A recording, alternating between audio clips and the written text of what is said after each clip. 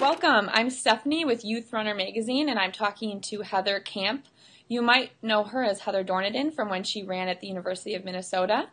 She's joined here with her dog, Ricky. Welcome, Ricky and Heather. Hi. Hi, thank you. So just a little background on Heather. She's had a successful career at the University of Minnesota. She was the most decorated track and field athlete that they have seen going through the university. She was also the 2006 indoor 800-meter national champion. She competed in every NCAA championship in cross-country, indoor, and outdoor track during her career. And now she's a professional runner with Team USA Minnesota and is sponsored by ASICS. So you have grown up in Minnesota and obviously went to college there, are still training there. How do you deal with the harsh Minnesota winters, and do you change your training at all? I would say, this winter's actually been quite a blessing. We haven't had to change much at all, but usually when we get a lot of snow, and especially when you're dealing with ice, that's the time that it really gets dangerous out on the roads. I do a lot more things on the treadmill and the indoor track. It's nice that indoor season is during the winter anyway, so we're getting out there and doing our fastest workouts on the track, and then if I have to do like a tempo or something that's a little bit faster than just an easy slog outside in the snow, then I'll just hit a treadmill instead of going outside. But I don't know, I think we like to think from Minnesota that we're sort of tougher because of the things that we have to go through in terms of the weather, and we're really lucky with Team USA Minnesota. They give us lifetime fitness memberships, so we have access all over the place to be able to go in and use the facilities there. That's awesome. I would definitely agree. Minnesota is a little bit colder than Wisconsin, I'd say. So it definitely will make you a tough runner. And it was really obvious how tough of a runner you were, especially at the 2008 Big Ten Championships when you ran that 600 meter. Now, for viewers who haven't seen the video, there's this video called The Race, which shows Heather running this race in which she trips and it looks like you're stepped on, but you get up and catch everyone and end up winning the race in a 600 meter, which is like almost unheard of. But combined with those videos, it has reached over 1 million views, so it's very popular. What was going through your head when you were in that race while you were laying on the floor? Just before the start of that race, I think a little bit of context is always fun to share with this because it was our indoor Big Ten championships. We had won the year before. We were going for another win, and the point scores were really close. So I kind of just got to the line. I'd already raced twice the day before and ran the mile final like 45 minutes before that. So I was at a point where I needed to believe that all things are possible and just go for it. So we started the race, and when I cut in a little bit too close, obviously, and got tripped from behind a little bit, I think I got out the words, "Oh no," as I was falling.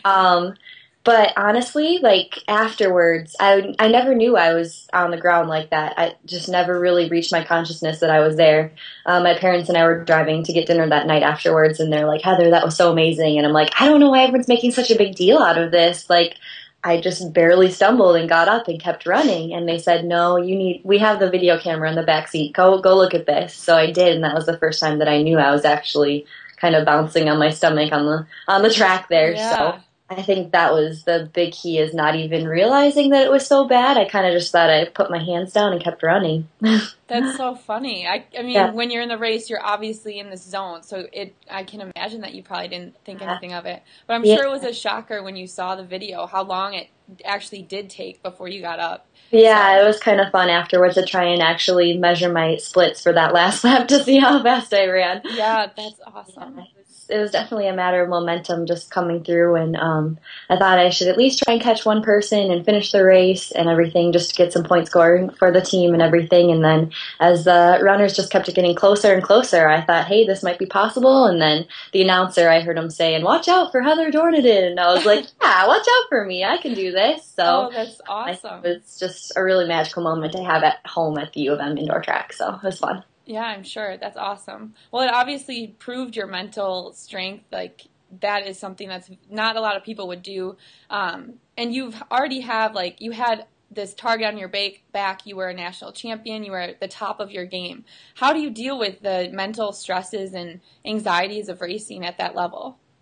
I never really, I think when you are at the top of your level, the thing that I really enjoy about it is that there's a little bit less pressure. You can just have that confidence and assurance in yourself and know that what you're doing is something that you're good at and you can take care of yourself and just really go out there and do your best. But I think some of the things, like I'm really strong in my faith, and so I'm definitely praying before my races and just asking for strength and safety and everything while I'm out there. But yeah, I think it's easier then than it is now for me to really be confident in my situation when I step to the line. Yeah. So is it different now that you're a professional athlete? Do you see new struggles?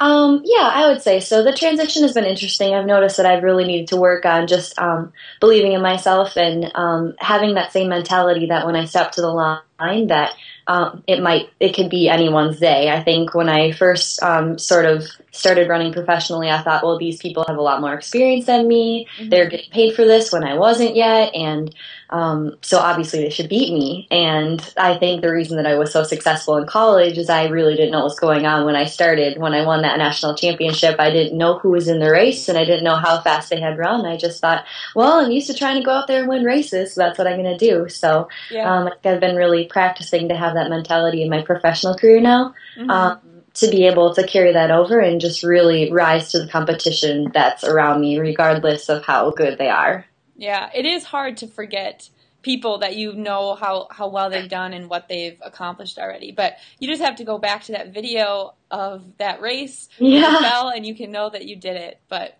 so what types of goals do you have now for your career? What's ahead? Well, I'm just kind of starting my outdoor season training right now. So the Olympic trials are this summer. It'll be the end of June and the beginning of July. So my biggest goal right now is to try and make that team and go to London this summer. And I'll run the 8, probably also run the 1500. The 800 is first in the order of events at the trials, and then the 15 is afterwards. So if I weren't to make the team in the 8, then I'd try in the 15 as well. But I think just my big goals is I really want to break 2 minutes in 800, regardless of where that places me or what teams that put me on. It's just something I've been super close to for a long time. I ran 2:01 my sophomore year of college, and I just finally ran 2 flat this past summer. So I'm getting closer. So I think that's one really big driving goal for me. That's awesome. Well, we hope you make the team. Thank you. What's one of the coolest things about being a professional athlete? I think one of my favorite things is being able to travel. Within the last year, I got to go to China and Mexico and Puerto Rico and Switzerland and Italy and just all over the place. So just really being able to have that opportunity to go those places and see so many things that I probably wouldn't if I just kind of had a 9-to-5 job and did right after I got out of college. So I feel like this is a time to kind of extend my childhood a little bit and explore and really just pursue this dream that I have and see what I'm made of. Awesome. Well, hopefully you get another trip overseas to London this summer, and we'll be cheering for you. Thanks. Yeah, so thanks for talking with me, and all of you viewers, you can follow Heather on Facebook, and you can follow her blog, which is www.heatherkamp, that's KAMPF.blogspot.com, and you can see how she goes through this outdoor season. So thanks again, guys.